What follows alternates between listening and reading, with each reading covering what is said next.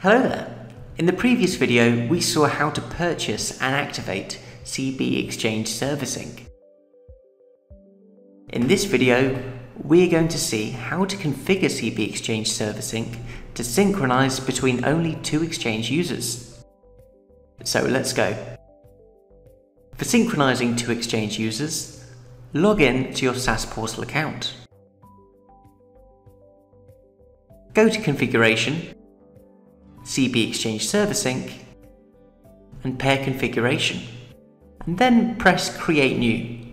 Let's set up the first Exchange user participating in the synchronization pair. Click on Using Direct Credentials, and then type in your Exchange server URL. It's very straightforward. You put in the Exchange server URL followed by ews/exchange.asmx. Now the first user is an Office 365 Exchange user. Therefore, the server address will be outlook.office365.com/ews/exchange.asmx, and the server version, of course, will be Office 365. The username and the email address will be the same, your Exchange user email address, and of course the password.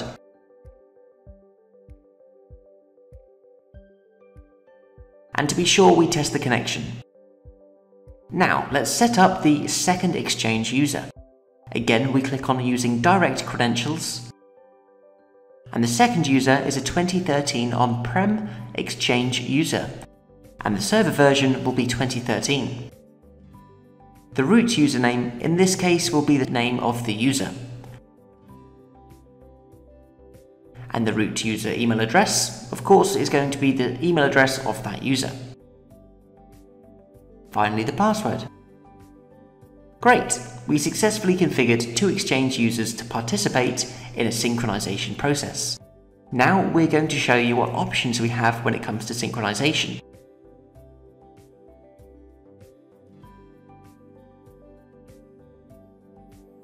Inbox, sent items, deleted items, drafts, calendars, tasks, or contacts. And from here, we can decide how often the service should check for updates.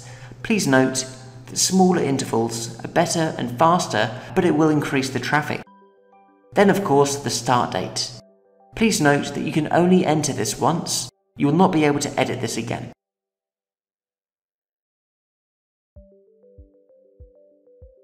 For example, if you decide to start synchronizing from the 1st of October, then you won't be able to change it to any other date.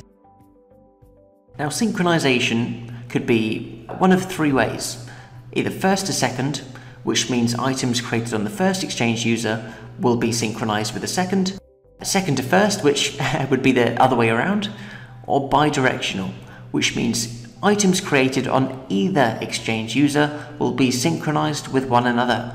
Please note that also synchronization type cannot be changed later on. So the last option here is include subfolders, which is effectively when you start to synchronize the mail folders or inbox, sent items, deleted items, drafts, and then we click on Save to save this pair.